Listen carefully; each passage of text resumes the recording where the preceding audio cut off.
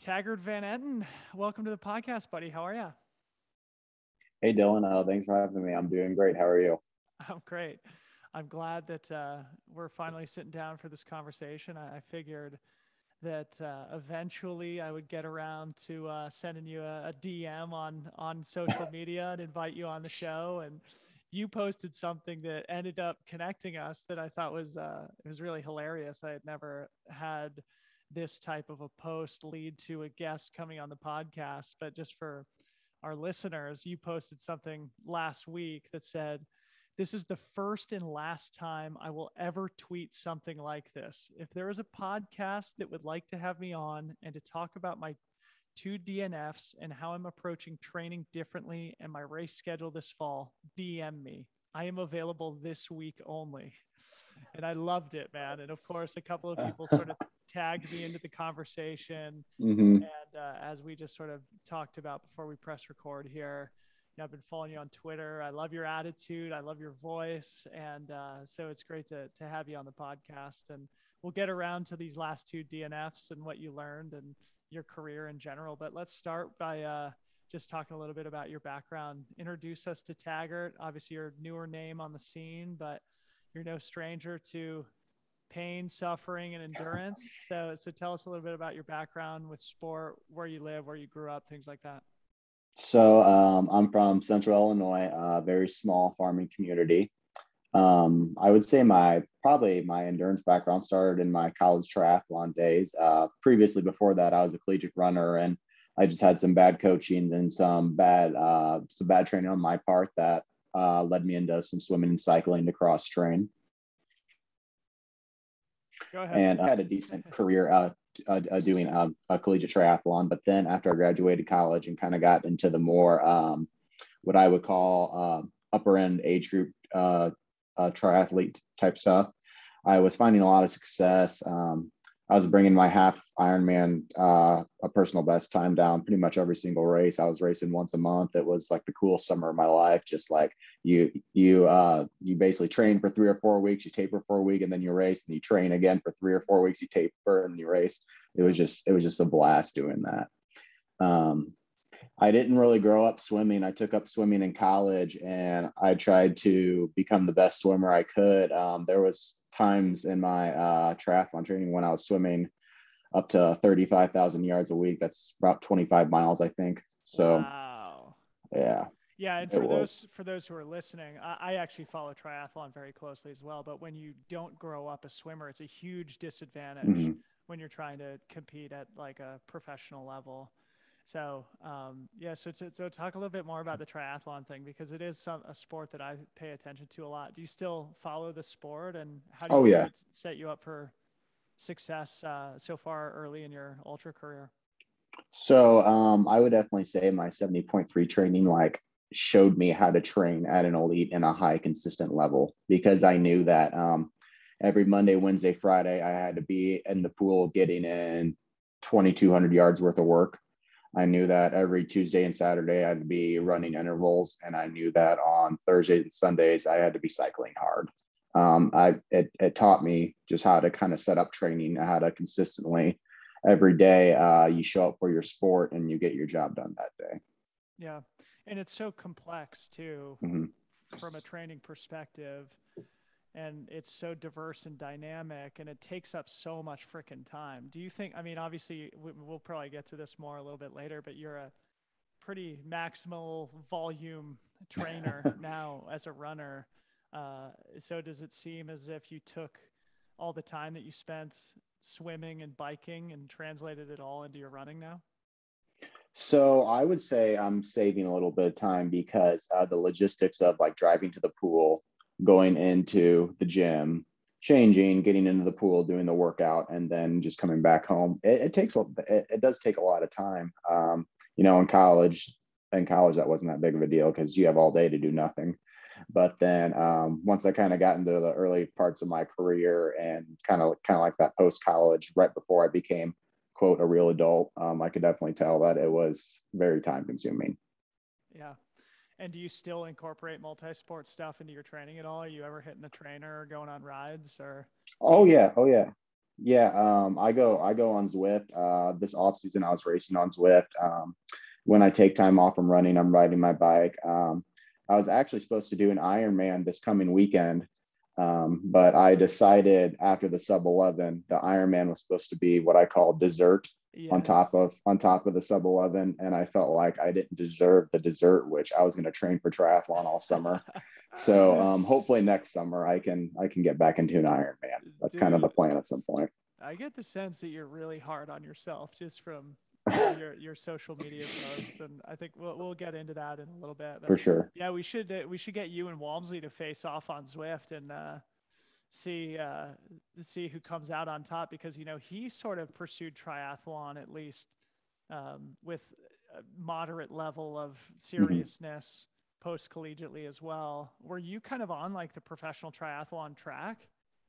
I was on track to get my elite card. I assume I would, if I would have kept going, I would have gotten it 2020, and then this past year probably gone into the elite category. The end of 2019, I was 23, and my 70.3 personal best was like a 411 or 412. I think I brought it down That's to. that's super quick. Nowadays, guys are going a lot faster because that was 2 years ago, just because of bike technology and people are training a little better now. That's kind of unbelievable just to see the difference of how super shoes and just like bike technology and swim technology has came in 2 years. Yeah. But yeah, eventually I probably would have tried to go quote pro in triathlon, but didn't. I guess it wasn't in the cards for me. You found your true calling, man, with ultra running, and Yeah, I yeah, did. you've had a lot of success, and we're gonna get to that in a little bit. But I'm kind of interested to stick on this Cool. triathlon subject and your Mm-hmm. background and stuff. I mean, you just said that you still follow the sport at least Mm-hmm. somewhat closely. As you've gotten into trail running and started to learn a little bit more about kind of the professional side of the sport, is there anything kind of from the professional side of triathlon that you think ultra could borrow from, or are there any particular athletes there that you find inspiring or that you sort of model your own career off of? And if so, sort of who are those people, and what makes you attracted to them? So for triathlon, kind of the one guy that I look up to, that pretty much everyone looks up to, is Jan Frodeno. He is just Stud. stud, world class. Like he's got the Mercedes sponsorship, he's got the Canyon sponsorship. He's like 39, and he just went like 735 a month ago or something like that, or Oh, against something. the in the head to head with Lionel. Yeah, yeah, That was so cool. yeah, So cool. yeah. Jan is just on a different level. I just can't believe that guy. Yeah. He's just insane. Dude, you're kind of like the Lionel Sanders of ultra running. Sort of like Really? I mean, you sort of have that sort of like workhorse mentality, just like that big volume, the Hmm. get it done, no excuses, nobody cares, Hmm. that you're working hard, kind of blue collar work ethic. So yeah, you should Well, wear thank that. You you. should wear that as a badge of honor. Yeah. Thank you. And I'm Thank you. I sure appreciate that. 75% of the people who are listening to this right now have no idea who Lionel Sanders is, but you should look him up. Yeah, pro triathlete. Dude. I got a funny story about Lionel Sanders. This was right after college.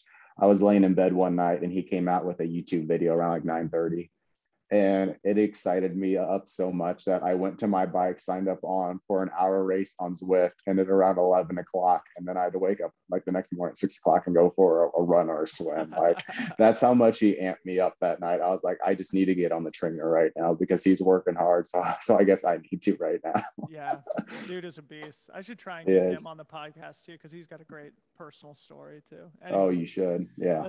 let's move off of triathlon and talk a little bit more about running. Obviously, like, you're relatively new to the scene, and actually, probably a lot of the people who are going to listen to this episode, your name might be totally new to them. Hmm. We've covered your background a little bit, but just for context, you've been in the sport now for what, just a little over a year, coming up on 2 years basically, but 12 months of that was in the middle of the COVID pandemic. So you're still very Hmm. much a new character on the scene, but you got crazy talent. You got such a bright future ahead. And your 100-mile debut is when you first came on my radar when you ran Tunnelhill, but sort of before we get to that, that was your first ultra marathon. It was 100 miles. And obviously, most people who come to the sport take a progressive approach, right? They go 50K, Yeah. 50 mile, 100K, 100 mile, or something to that effect. They don't go straight from collegiate triathlon straight to 100 miles. So, what motivated you to jump into the deep end like that? And what motivated you to choose Tunnelhill in particular? So, because of the pandemic, I had aspirations to run a marathon. That is kind of the reason why I left triathlon, is because I wanted to build to a marathon OTQ, and there wasn't any marathons, any majors going on in 2020. So I just belt mileage, and sooner I was running 120 miles a week, and then 150, 160, and 170. And I had been doing what I call my own time trial ultra marathons pretty much once a month. I knew where I was in shape before Tunnelhill, and I was figuring stuff out basically every weekend. I was running anywhere between 30 to 50 miles. So a lot of people think that I didn't really have much experience going into Tunnelhill, but I did. I just from the nutrition of triathlon, then I brought that into ultra running, and just like I said, my long runs every weekend were getting to be a ridiculous length. So all the ups and downs that people experience in races, I was experiencing in the months leading into Tunnelhill. Yeah, I mean, it's so funny to say it like that, because on paper you had no experience in terms of ultramarathon racing, but the volume you're putting in is just stupefying, bro. Like when you're putting in 150, 170, 200 mile weeks. I mean, obviously you're only 25 years old right now, so life is simple. It is. It's very easy. You're a teacher, so I mean, talk a little bit about the preparation for Tunnelhill in particular, and like how did it come on? How did it come on your radar? And I mean, did you go into it with the confidence that you could run as fast as you did? And I guess we haven't really mentioned how fast you ultimately ran. So sort of weave that into the answer. Yeah. So leading into it, basically every morning from August until the race in November, I was running about 16, 17 miles before work and school. Then I'd come home and run around 8 or 9 miles. Saturdays would be, like I said, that 30 to 50 mile range. How early do you have to get up to squeeze in those miles before school? Most days I wake up a little before 4, right at 4 o'clock. So I'm normally up by then running a little before 5 o'clock, and I end around 7. Yeah. Discipline, bro. Anyway, I cut you off. So you're fine. Go back to the race itself. What put it on your radar, and what were your goals? So Tunnelhill, it's only about 4 hours south of my house, so it just kind of made sense that this 100-mile was within driving distance, and I could just take one day off work and then just come back to school on Monday, just go do this big race on Saturday. I got a hold of Steve Durbin, the race director, because it was sold out, and because of COVID, they only allowed so many racers in the race. So basically, I had to send an email to Steve explaining my training, who I was. I didn't have any results, but I wanted to go after his course record, and he finally let me in, and it was amazing that he did. So the course record at Tunnelhill, it's 12:08 and some change. It's technically, I quote Zach Bitter's trail 100-mile record or something like that. It's 12 hours, 8 minutes, and some odd seconds, something like that. And I told him that I thought I could lower it, and he let me in. So on November 14th of 2020, I set off to go under 12:08. That was the plan. So talk about that, because obviously, like, you put in a lot of work, but Zach Bitter is somewhat of a legend. He's been one of the best runners in the sport over the last decade or so, and he's kind of a specialist in this arena, the sort of flatter, faster courses. And so he had the course record there at Tunnelhill, which again you said is technically a trail race, but runs more like a road race, soft surface, but flat and fast. It sounds like that you sort of like have this self-confidence about you, and it's something that I always like to kind of explore on the podcast, and especially with people like you who have that discipline and that work ethic where you just put in monster volume. Do you get the self-confidence from the work that you put in, or is it something that comes naturally to you? Oh yeah, I wouldn't have like gone for that time if I wouldn't have put in 170 to 200-mile weeks, the month leading into it. I was 24 at the time. I was not going out hanging out with my buddies at bars on Saturday nights because I was waking up early on Sundays to run. I was not trying to go hang out with girls on Friday nights. I was so just disciplined to try to get this 12:08 that I just had to put a chip on my shoulder and say, you're gonna do everything you can to get to this, basically to this time on November 14th. And it was just the training. It was just the training, the build. I had a really good time trial in the middle of September that told me that it would translate well into a 12:08.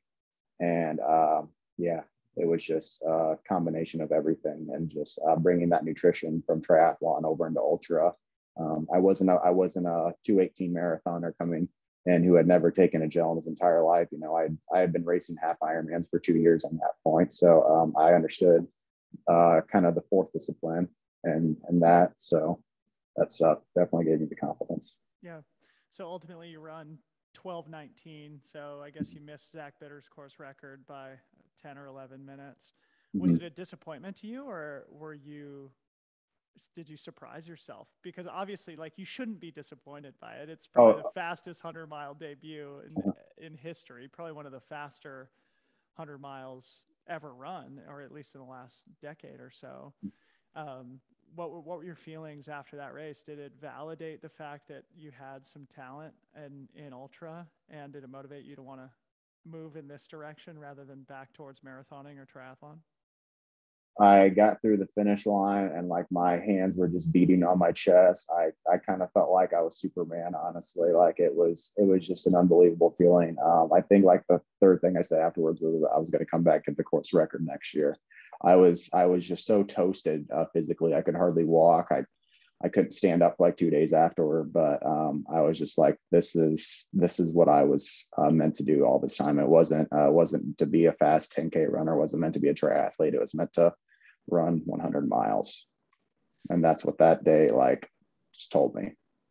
I love it, man. I love your attitude. And yeah, like I said, as a relatively new follower of yours, I think the voice that you bring to the sport and I don't know, the discipline, the work ethic, the sort of like humble hard work comes through in your posts, and you do have sort of like that chip on your shoulder, and the self-belief and the willingness to work towards it. And I think it'll only lead to positive things in your future. And of course, you've done, like, in addition to Tunnelhill, you got the world record for 100 miles on a treadmill, and then you had a couple of slip ups, or a sort of a step backward after two incredible things to start your career with.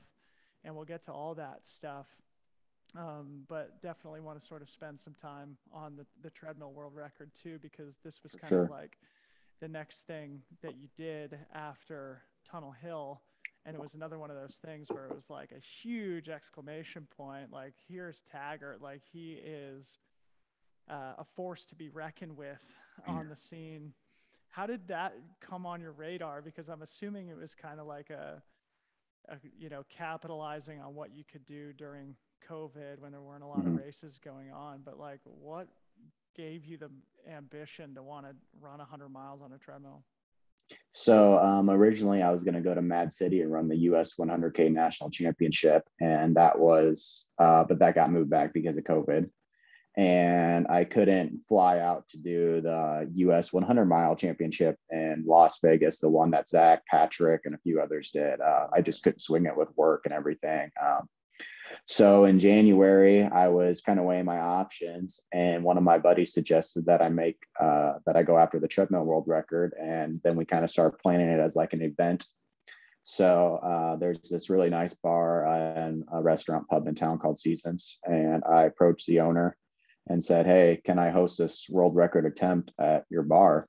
And he said, "Heck yeah, you can." And then the Gold's Gym in town gave me two of their treadmills and said, "Here, you can use these." And so then finally we set a date that May 1st, on May Day, that I would go after the treadmill world record. And we had a sign up sheet where people would come run next to me, and I didn't run a single mile by myself except for the last one. It was a crazy day. So the two treadmills were side by side, and you had Yes. sort of someone almost acting as a pacer while you were while you were running in place. That's hilarious. Yeah, it was great. So I'm curious about this too. I want to talk a little bit more about that effort itself, because it was ridiculous. You smashed the world record. But I'm just like, you're painting the picture of, the local bar in town and the Gold's Gym. And I don't think we've spent much time on it. You say you're from Central Illinois. Where exactly do you live? Like, what's your hometown like? And how does that factor into the athlete that you are and the person that you are? I'm from Manitou, Illinois. It's a very small farming community, about 1,000 people. Now I live in Morton, Illinois. It's a community of about 13,000. It's on the smaller side still. It still has that small town feel. I grew up in the cornfields. It's dead flat. The humidity and heat here in the summer is awful. I tell people that I don't need to go train at altitude, because I can run through the cornfields all summer and just roast at 120 degrees. I've just kind of grown up in that whole just flat area. I mean, there aren't very many trails, aren't very many hills around me. It's just open road around here.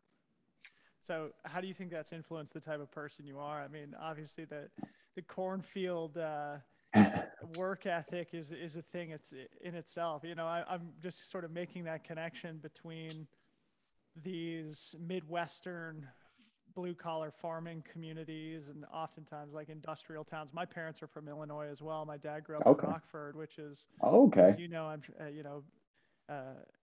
it's fallen on hard times recently, but a big industrial city in Illinois.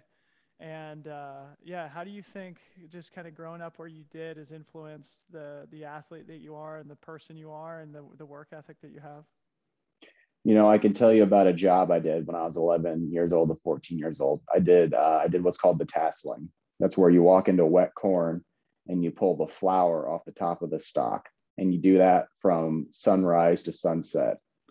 And if that doesn't harden you and make you think that just running is easy, then I don't know what will, because doing that in like middle school and just as a young kid, it just makes you tough. I don't know any way else to say that, but yeah. That's awesome, man. Yeah, it's like the MMA fighters who like train in rural Idaho, and that's like all they do is just it's easy to focus, and it's easy to when you are born and grow up among people that work hard from sunrise to sunset, it's not so hard to get up at 4 a.m. and put in 16 miles before you go teach all day, huh? Before I've told people that instead of going and run in Boulder in the summer where it's at elevation, they need to come to Illinois and run through the cornfields with me, because it's tougher. With the 50 mile per hour winds and the 80 degrees and the 80-degree Fahrenheit with the 80% humidity, the 80-80 we call it. It's not easy. It's not fun either, but it gets the job. Easy. Okay, back to the treadmill world record. I mean, you ran 11:32, an absolutely astonishing time. The existing record was held by Zach Bitter, and you managed to shave more than a half hour off of that record. Tell me about like your approach to the pacing of the treadmill attempt. I mean, Zach is obviously an athlete that you have to respect. What time did you think that you could run? What time do you think was achievable? And how did you go about sort of taking off so much time off the existing record? I had a 100K and a 75-mile time trial leading into that. I had a 100K time trial at the end of January on the treadmill, then 75 probably 7 or 8 weeks out. And I ran that 75 miles in 8:40, and I negative split the last 25 miles of the day. So I knew I was in pretty good shape going into the 100-mile one. I just had to put the icing on top of the cake of the training.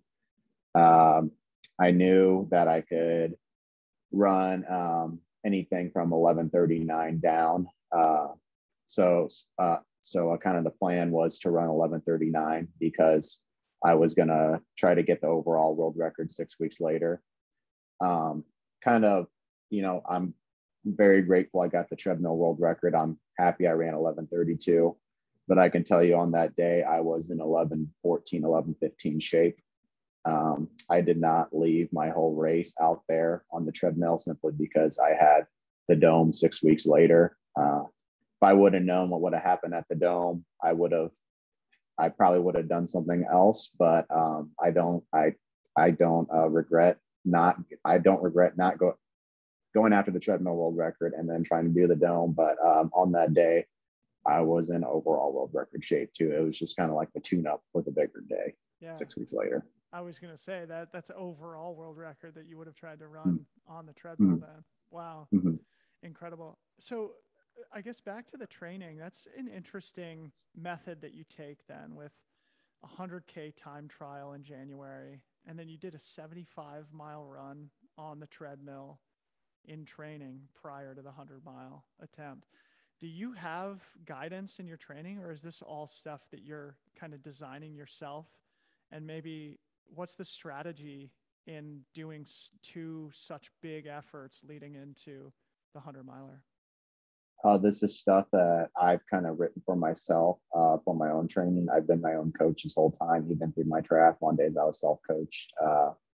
As far as the two time trials, 100K and the 75-miler, it was just something I knew I had to get in a C and a B race before the A race. That's just kind of how stuff works out, you know. You try to race at least once before. And because of the huge mileage that my body can handle, and I'm very lucky and grateful my body can handle the big mileage, a 60-mile run and 70-mile run doesn't put the same stress on my body as it does most people. I mean, it's still very tough on me to do those efforts. It's still very hard to do, but I'm able to recover quicker than most people. And that's how I knew that if I put them space, I think I had 8 weeks in between the two of them, and then either 7 or 8 weeks after the 75 before my actual world record, that I would have enough time to recover, build fitness, and then taper again. So how do you manage that type of volume in your training also?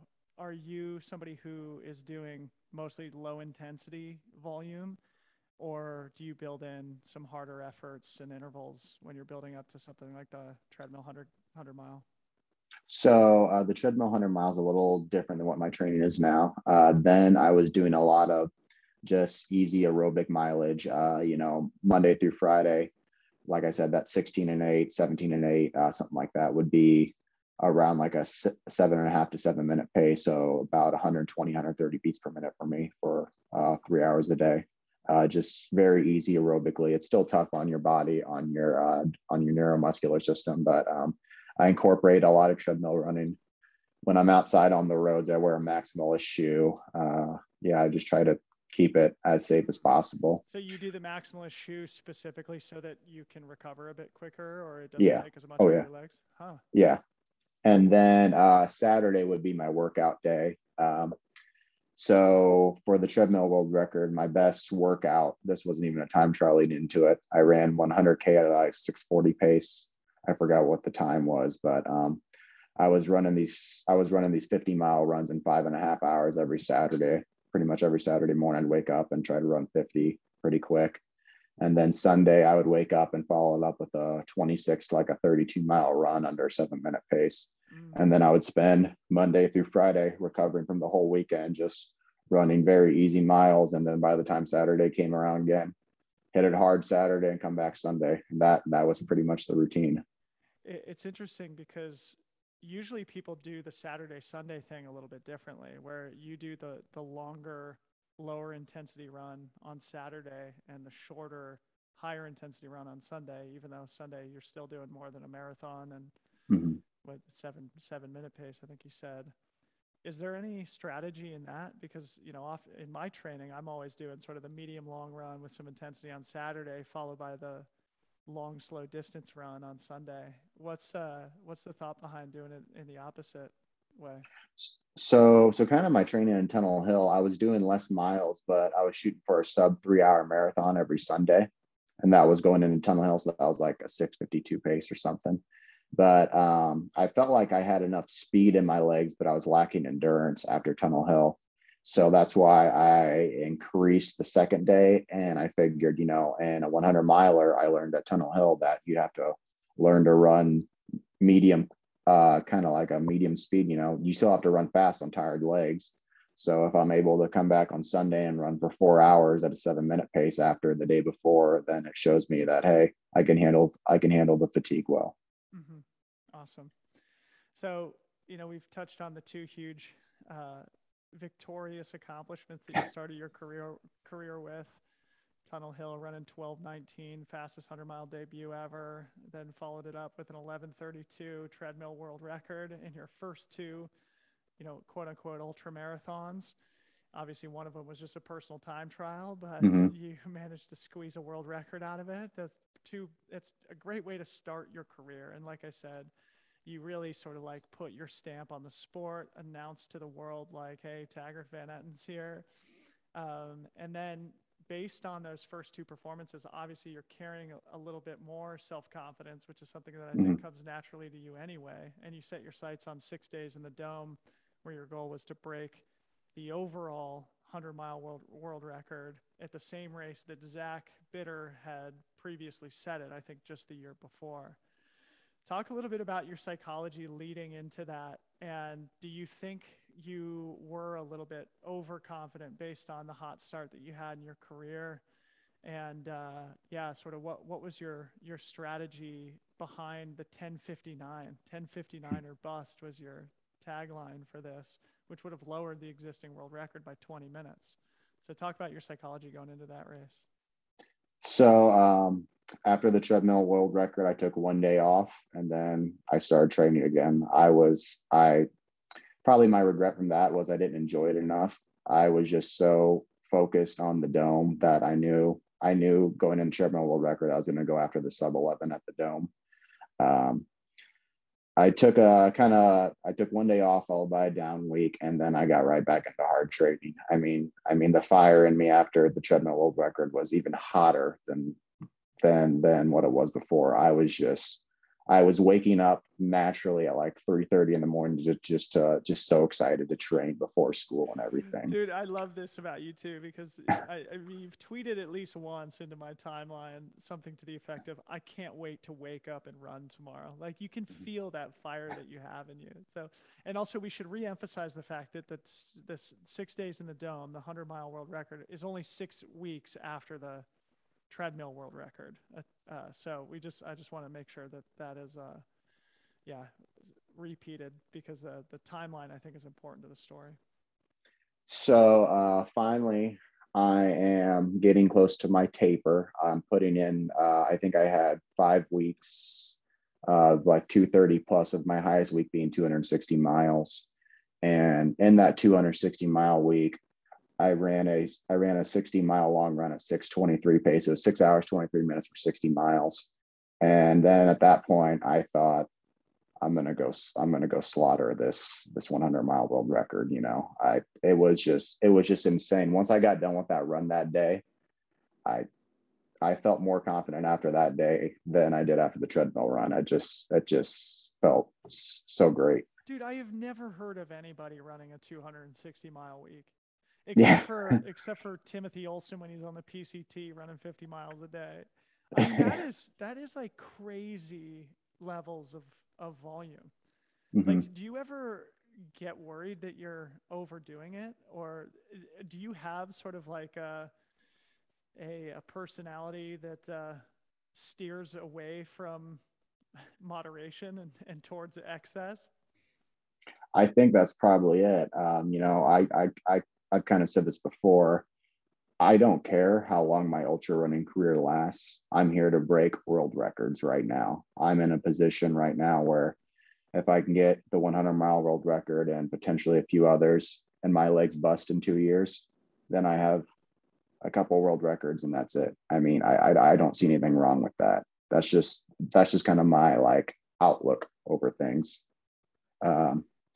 Dude, that's interesting. We should talk about that a little bit more, because this also, I don't know how familiar you are with sort of the recent history of ultra running because you're so new to it, but this is the exact same, I think, disposition, and motivation that Jim Walmsley had when he came into the sport, where it was like, you know, it's all about leaving an exclamation point on the sport, to smash as many course records as possible, to put as many trophies on the shelf, and to squeeze as much potential out of his body as he could in, you know, a few years. And if it totally backfired and he got hurt or burned out, so be it, I think was his attitude. Of course, I don't want to speak for him, but that's sort of how it was interpreted by a lot of the community. And he's since aged and matured, and I think that his goals have changed, and longevity is a little bit more of a focus for him. But talk a little bit more about that approach to the sport, like that all or nothing type strategy that you're taking. Do you feel like it's intelligent, or do you feel like there's have you experienced any sort of like negative consequences of taking that approach so far? I'd say the only negative consequences I've had are middle-aged men on Twitter who have finished 100 miles in 24 hours and not 12 hours, 19 minutes off of me training advice. That's probably the only negative but yeah, that's probably the only thing, is people who give me advice that I don't ask for. But yeah, I don't know. It's just like after my 12:19 and my 11:32, I just kind of see things as it's here right now for me. I might as well go for it, because every day I go to work, I get on the interstate, and who knows, maybe a semi runs me off the road tomorrow morning, or a year from now, I snap my Achilles tendon and I'm out for however long, or something tragic could happen. You just don't know. I never imagined to be a distance runner, let alone at the level I am now. I just consider every step I take on borrowed time, and it's not my time. It's just it's something that's been given to me. And just like Steve Prefontaine said, giving anything less than your best is wasting the gift. So I try to give my absolute best every day. Where do you think the self-confidence and that fire that you have inside you comes from? Probably just kind of the training. Distance running didn't come to me very easy at first, like it did some people. I started when I was a senior in high school. I was 17 years old when I started kind of running and all that. I didn't start running 5Ks in 19 minutes when I was 12 years old, like some of my peers do. You know, I just started late, and I kind of learned how to train on my own. I didn't have the best coaches in college. I just kind of adapted my own way to do stuff. And just because it works for me, though, that doesn't mean it'll work for everyone, I guess. But what about this fire? Like, where do you think that's born from in your past or in your personality that gives you the desire to want to chase world records, and to give you sort of the belief that you can do it, and to sacrifice everything else in order to chase it right now? I'd say growing up, I was a decent athlete, but I was six man off the bench in basketball. You know, when I played baseball, it was either second base or right field. I wasn't first base. I wasn't the starting shooting guard. I just kind of had to earn everywhere I got. And then once I started running, once I got into the sport of cross country and track, it was, if you want to make state, if you want to win meets, you got to work harder. And I just said, okay. Nobody will ever work harder than me. And then I brought that mentality into triathlon, where I was honestly working out more hours per week in triathlon than what I am at home. Some weeks I was putting in 35 hours of volume of just swimming, cycling, running, and strength training. And then once I made the switch into ultra running, over the past year, I've ran like 8,000 miles. And I completely understand. I may not have the talent like a gym does or the VO2 max, but I'll never let anyone be more consistent than me. I'll never let anyone work harder than me.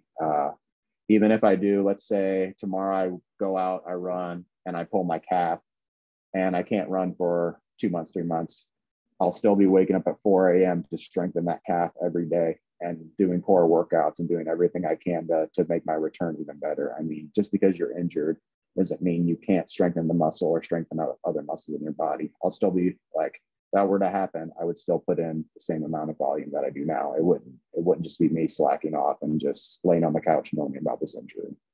I love it, bro. I'm ready to run Nice. through a brick wall. You're inspiring me to work harder too. So back to the 6 days at the Dome. So 10:59 or bust. The record was 11:19 at the time. So your goal was to run 20 minutes faster than Zach Bitter's world record, which he set at that same race. This is only 6 weeks removed from. So hang on. The world record was 11:14:55. It was done by the guy over in Belgium, the Sorkin guy. So he had already broken the Yeah. record. Oh, okay. Yeah. I thought that came after. So yeah, the record's 11:14 now. It was 11:19 held by Zach Bitter. So you were trying to go 15 minutes faster than the existing world record, but 20 minutes faster than Zach Bitter. Ultimately, you pull out of the race at about 100K. So this is your first taste of adversity in the sport of ultra running. What were your learnings from that? Were you just a little bit too close to the treadmill 100-miler, or what do you attribute that disappointment to? So I think it was three. I think it was 3 big points. The first point was it was close to the treadmill world record, but at the same time, when you're 25, you're young, you're confident, you're fit. I don't regret trying to do the double. According to what I was seeing on paper with my training, I wasn't showing very much fatigue from the treadmill, but that doesn't mean deep down inside, I still didn't have cells that were recovering and muscle fibers that were coming back together. I think the fatigue was very deep down in that I couldn't see in the 6 weeks in between the two of those.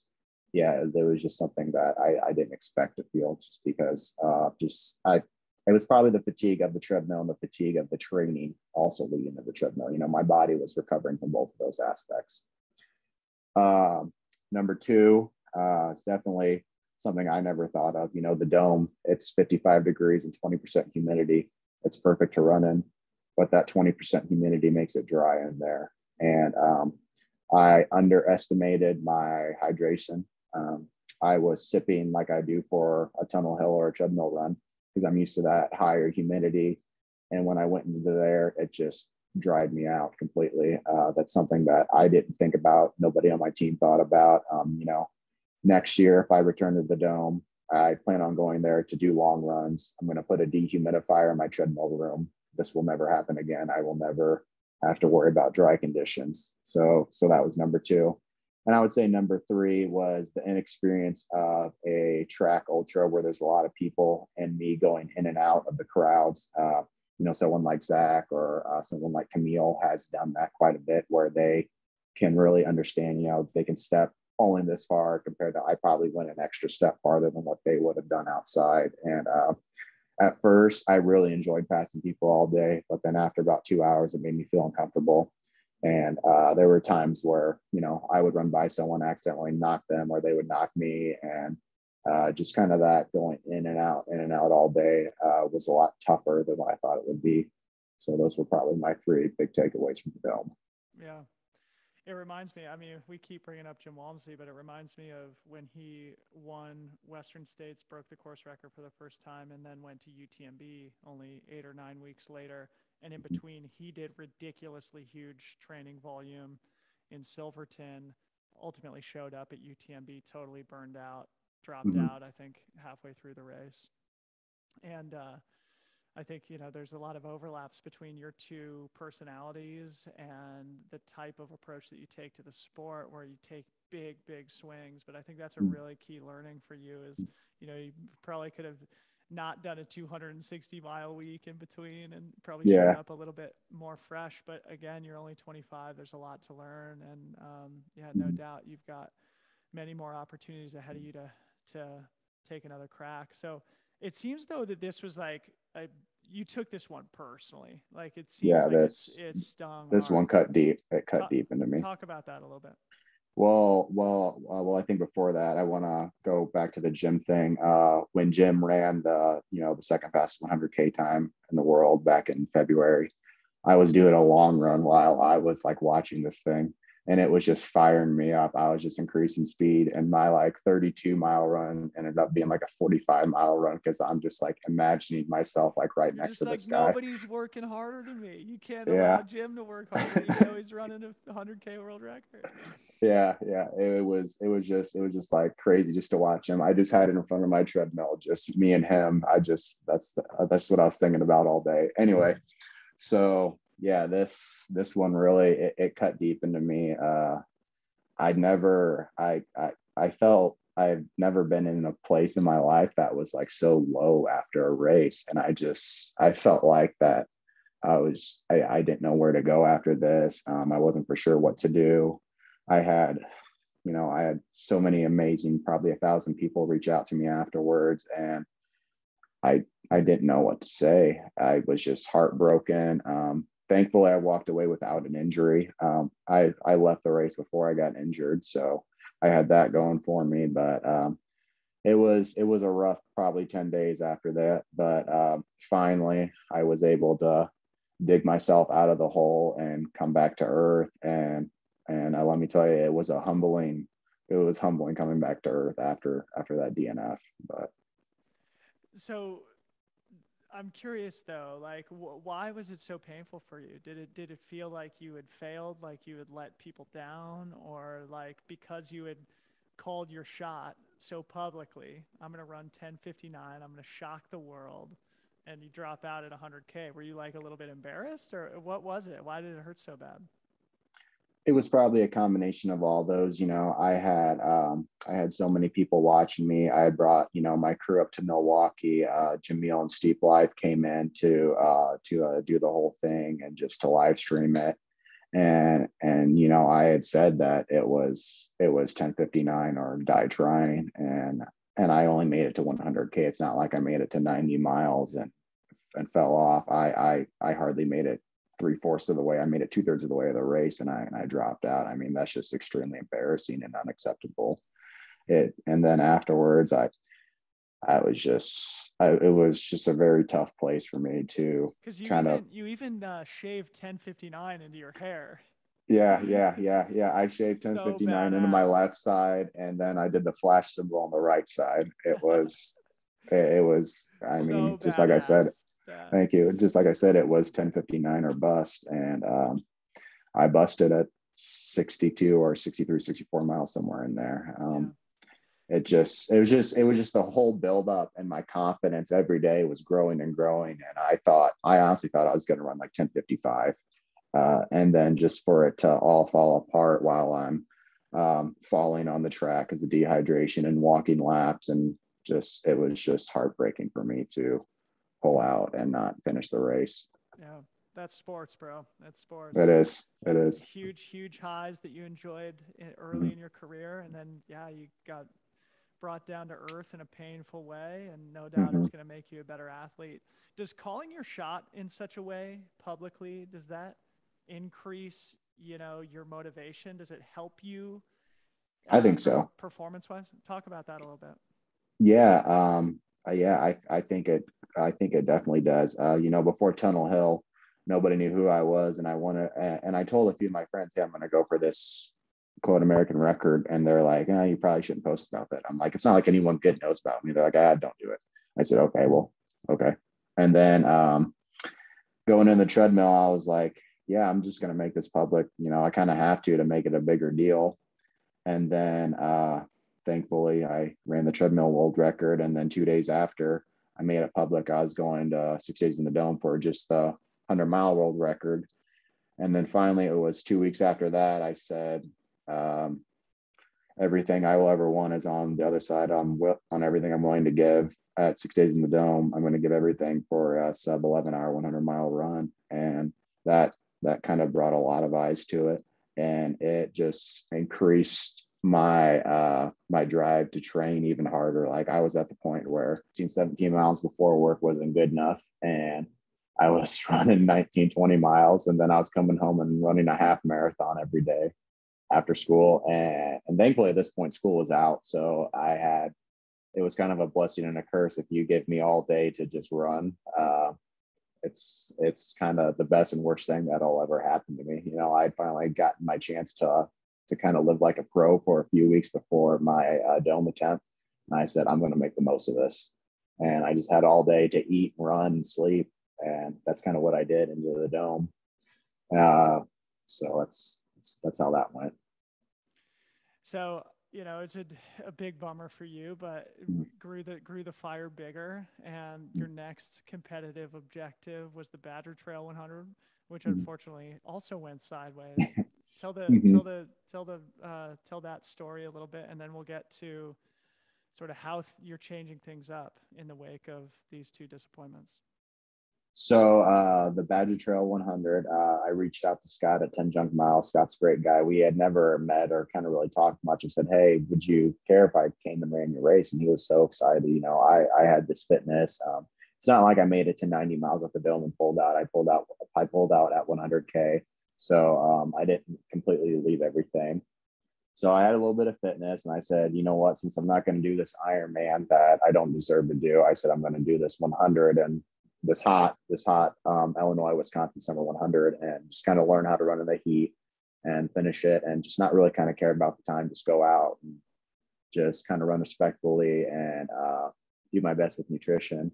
And it started off the day as decently cool. It was probably mid 60s, and it warmed right up. You know, the humidity came out, and that's what I went there for. It's, you know, someday if I'm in Arizona or if I'm running to Auburn someday in June, I need to learn how to run in the heat. Yes. You know, in case I decide to ever try something like that, I need to learn how to run when it's hot. For the first time, I was putting ice into a hat and putting it on top of my head. I was just, you know, just like I said, I was learning how to run an ultra when it's not ideal conditions. So I went there. The race started, went underway. My crew was not there. My mom was there crewing for me, and God bless her for doing that. But I don't think her and I will ever do that again. It was just a lot on her and a lot on me. And I could tell after the first aid station, I was like, you just have to be patient with her for the rest of the day.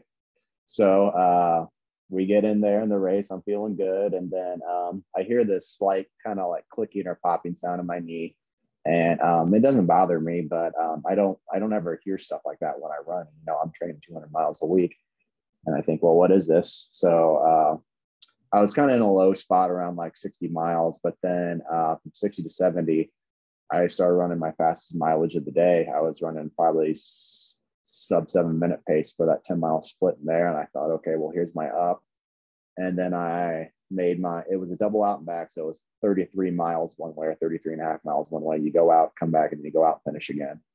And when I made the turn, I was coming back from 70, and then I got to the 80th mile aid station, and my knee was still kind of making that sound. But then at that point, I said, you know what? I'm just going to put my headphones in. I don't care about this sound. I'm going to get through the next 20 miles of this whatever.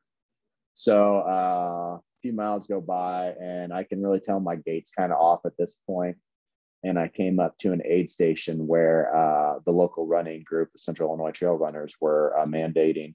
And I get to it, and the head lead guy told me that my gait was off, and I said, it hurts. And kind of my one thing with run training is I never run when it hurts. I never run when it's sore or hurt or anything like that. I mean, I can run through fatigue and tired legs, but I don't run when it hurts. Mm-hmm. So I get to the 87th mile aid station, and Mike, the guy who's the aid station leader, he kind of fast walks with me, and he said, well, how about we start jogging? I tried to jog, and at that point it was hurting to jog. And this guy, he has done several 100s. He's actually doing Leadville this weekend. And I kind of looked for him in that moment for advice. He said, you have two options. He said, you can basically jog this thing out and still finish under 13 hours and first place course record. And he said, you might cause some damage, or we can turn around and call your ride to come get you. But he said, as soon as you turn backwards, he says, you're going to pull the plug because you don't walk backwards in an ultra. And I stood there for about a minute, and I really thought about it, and I looked at him, and he just explained to me, you know, there are bigger things ahead of me than just winning that race. So I made another tough decision to pull out at 87 miles and do 100 miles, which was tough, but and nowhere near stung like the dome did. Yeah. It's a long training run, man. So a very long training run. yeah. So again, you posted something to this effect, but you're 2 for 2, two Mm-hmm. huge, awesome accomplishments, and then two big disappointments. And now, based on the tweet that I read at the beginning of this show, you've learned some stuff and you plan to implement those learnings and change a little Mm-hmm. bit about your approach. What are those things that you've learned and how do you plan to change? So when I first started ultra marathon this time last year when I was training for Tunnelhill, I felt like I needed all the aerobic volume as possible. That, you know, I was this young guy trying to get into the sport where these guys in 30s plus kind of, you know, just rule everything. And it makes sense. And I felt like because of my triathlon training for years, I had hardly ran any mileage at all. I was running like 20 miles a week for like 3 years of my life, which isn't a lot for a fast runner by all means. So in the past year, I've made up for all that mileage. You know, I ran, like I said, 8,000 miles. I'm at the point to where I can scale back my training a little bit. When I say scaling back, I'm gonna do my best to not put in any weeks over 190, 200 miles. I mean, I'm still going to be running that 150, 170 range. But for the first time since probably the end of 2019, start 2020, I'm adding intensity back into my running. I'm trying like on a Wednesday to get in kind of like a fartlek, like 30, 40 minutes of work. And then on Saturday or Sunday, just kind of doing like a longer tempo effort with less miles, but I'm running a lot faster. So I'm doing my best to do those two things on top of substituting miles for like kind of like core strength and just body strength workouts after the runs. So just to understand that I'm doing some work, I'm just not physically running. And I think between Tunnelhill and the treadmill and these past two runs, it shows that I'm at a point to where I can do this now when a year ago I felt like I had to just put out all the volume as possible. I mean, I'm still doing extremely high volume for 99% of people, but I'm trying to do my best to hold back for the first time. Well, I mean, hold back is one way to put it, but you're just sort of placing your effort Mm-hmm. in you're emphasizing a different stimulus. And I Mm-hmm. think you're very wise to take this approach after putting 8,000 miles in a year. You know, for context, I've never run over 3,500 miles in a year.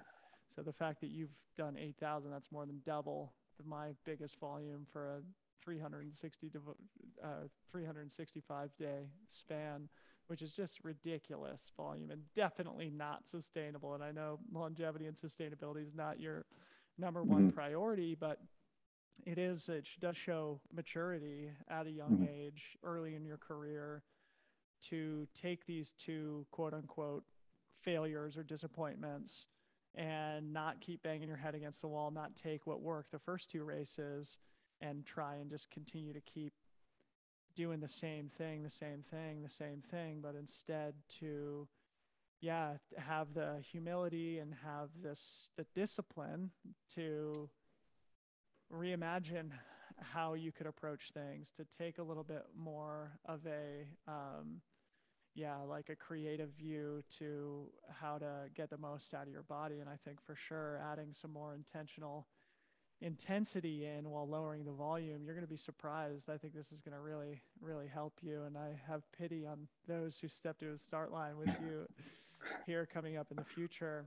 And definitely want to start talking a little bit about your future now. You alluded to the fact that you might start experimenting in more trail racing. Tell me about how you've thought about that and how you might envision trail running and mountain running fitting into your future. So I got some stuff in the flats before I want to go over to the trails. I've got the 100-mile world record, and I got that, and I want to go after Yannis Koros's 24-hour world record before I commit to something like the trails. I'm going to go to Hennepin and run the 50 here in a couple of weeks, and then to Tunnelhill to run a 100, and then Desert Solstice for my first attempt at 24 hours. I think the trail and the whole probably push for like a Western States would be after the 2024 U.S. Olympic Marathon trials, getting an OTQ and running there. is something that's like a lifelong thing I need to do. But I think once I do it once, I don't have any really need or kind of fulfillment to go back, if that makes sense. And to get to like a Western States, you know, you got to have, you know, Jim has leg speed. You got to be able to hang with Jim. I got to prove to myself I can run like a 2:15 marathon or something like that in a few years in order to get the confidence to go to a Black Canyon or go to the Canyons 100K to line up for a golden ticket, or like a Javelina to get a golden I was going to ticket. say, what about a Javelina? That's the type of course that you could do really well on, and it would be a good next step for you from just like the dead flat courses or the track or the treadmill, right? It's a manicured trail. It has a little bit of undulation, but I think it's a course that you could certainly compete to win against guys who do more training on trails. You know, I thought about Javelina, but I hate to say this, but I can get a pretty financially good payday if I run well at Tunnelhill this year. And I can't let someone come into my backyard and take that from me. So I got to go back to Tunnelhill. I owe it to the race, to Steve Durbin, and it's just where everything started. So I got to go back there this year before I even think about trying to go for a golden ticket and finish that off. And the goal at Tunnelhill is to go sub 12 this time?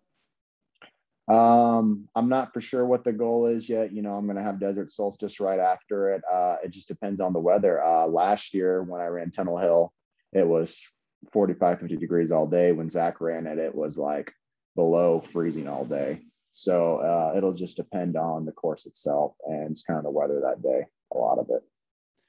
And before that, you're going to do the Hennepin 50. Is that simply just like a training race to lead into Tunnelhill? Yeah. I'm going to try to throw down a decently quick 50-mile time. I'm not for sure if it'll be 100% all out, but it's going to be probably something pretty fast that day. Mm-hmm. Awesome, man. Well, the Desert Solstice race, I think, will be a really fun race to see you at because, you know, obviously to this point in your career, basically everything you've done has been kind of like a personal time trial, right? Like your first Tunnelhill, it's not like anybody was chasing you. You're going after Zach Bitter's record there, the treadmill world record. Obviously, that was a personal time trial. These other races that you've done, it's not like anybody's pushing you. And usually at Desert Solstice, there's a handful of people who are actually like racing. And what are your goals there at the 24-hour race at Desert Solstice? Is this going to be your first crack at Giannis Kouros's time, or do you think it's going to be more of a 100-mile race rather than a 24-hour race? Oh, this is me going after 189 miles. I mean, Giannis Kouros's 24-hour world record is the hardest record in ultra marathon. It's the one that takes the most grit. I don't know why more people aren't going after it. My plan is to split the first 100 miles in 12 hours, and then I've got 12 hours to go 89 miles. I got to figure a way out to get from basically from the middle to the end. I'm going to run 7:12s for the first 100, change shoes, change socks, shorts, eat a sandwich, and go back out for 89 miles and just do my best. I mean, I'm not going to be upset if I come up short. In Giannis's first 24-hour attempt, he went 177 miles. So I try not to compare myself to others, but that's kind of what I'm measuring it to. If I land at 180, I'm going to be kind of freaking out because I'll be so excited over that. If I somehow manage to pull off the overall 24-hour world record, I think I could probably retire from running and be completely fine with myself. I'm definitely intimidated by the record by all means. It scares me more than the 100-mile or the 100K world record. It's just insane that time and number is. Well, dude, I can't wait to watch. Obviously, that's a Aravipa race, and I'm sure they're going to have the live stream going at Desert Solstice. And I think with your attitude, with the fact that you like to call your shots, there's going to be a lot of eyeballs watching you there. So thanks. Yeah. You'll have to take the learnings from the 6 days in the Dome and the Badger Trail. And respect the distance, respect the legend of Giannis Kouros. But yeah, man, take a swing. Can't wait to watch. Yeah. I can't wait for it to be 4 a.m. and I'm 160 miles deep and I got 4 hours to go or something like that. I just cannot wait. for that. And like, I can't wait for that moment in there because I have a feeling that it's gonna start to really sting and burn around like that 1:30, 1:40 mark when it's around midnight, 1, 2. But then once it reaches that time in between like the sun setting and the sun rising, and there's just nothing going on the track, like that is when the world record is either gonna happen or it's not in that time.